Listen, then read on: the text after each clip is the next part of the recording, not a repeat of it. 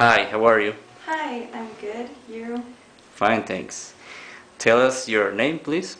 I'm Colline Barret. All right. Where are you from and what do you do or study in your country? I'm French, but I actually study in Montreal, Canada, and I study political science and economics. All right. Why do you choose Costa Rica?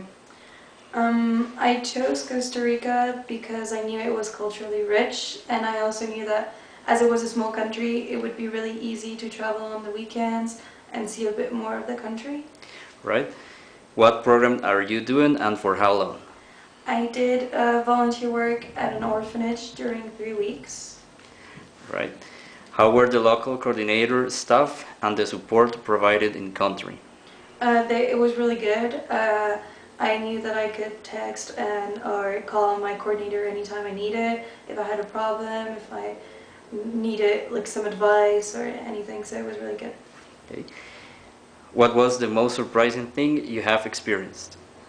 I'd say I was surprised at how fast you could go anywhere here in Costa Rica, because the bus is really cheap, and in a few hours you could be at the beach, you could be at a volcano, you could be in the middle of a forest, so that was really surprising and a good thing.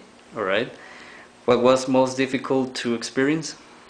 It was probably working with the children at the orphanage, which could sometimes be a bit difficult, like knowing how to act, how to react with the kids. And I'd also add to that on top the language barrier, because I don't speak fluent Spanish and sometimes it could be hard communicating with the kids. Okay. Any tips for future volunteers like clothing, travel, personal items or donations?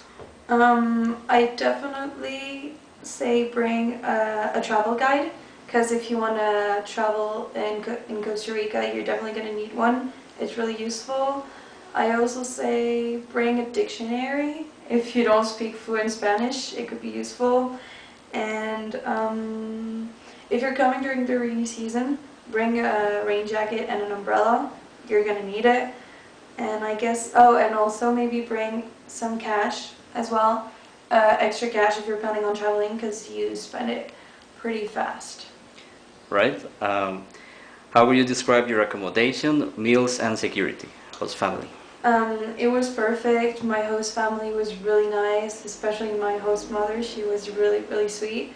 She'd always make a ton of food, ask us what we like, and we were free to do whatever we wanted, and we'd only have to tell her where we'd go on the weekends, but she'd always give us advice and call for us to make reservations, so that was really, really, really nice. All right.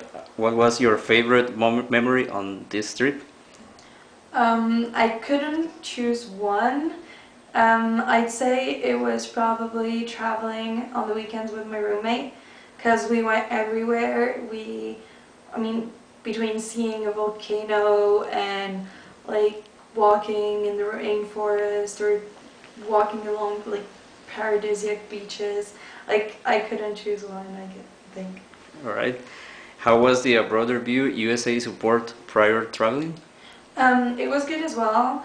I'd send an email, and in a couple of hours or maybe max the next day I'd have an answer. So they were really available, and in a way the website was also very clear. Everything was there, so definitely I'd say good.